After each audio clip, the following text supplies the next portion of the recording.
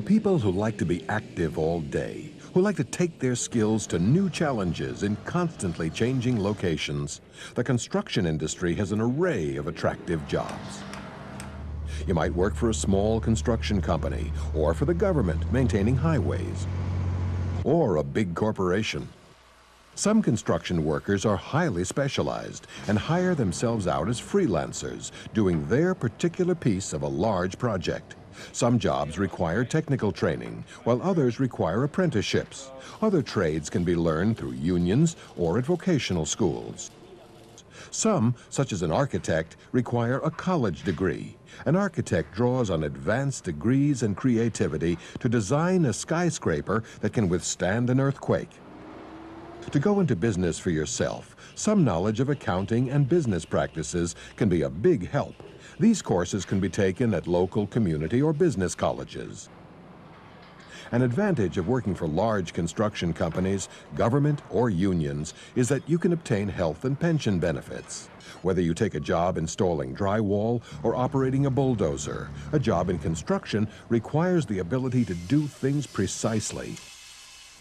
These jobs tend to be very physical, but they also call for great care. From a skyscraper to a superhighway or a communication connection, the strength of the finished product is in the details. Working conditions vary widely. Cable installers find themselves in all kinds of homes and need to be able to interact with customers. So do painters, paper hangers, and other workers whose finished product must please the homeowner. Construction workers also must be able to get along with each other.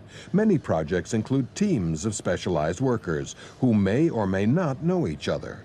Getting the job done requires give and take.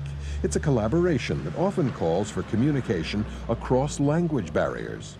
Often the work takes you outside in the heat of a summer day or winter's cold.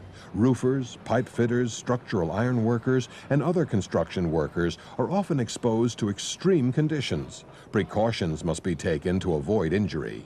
This is a field that can leave you with aches and pains after a work week filled with bending, carrying, kneeling, and other physically demanding tasks.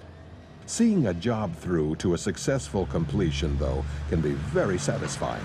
So can being in demand when you're known for doing your job well.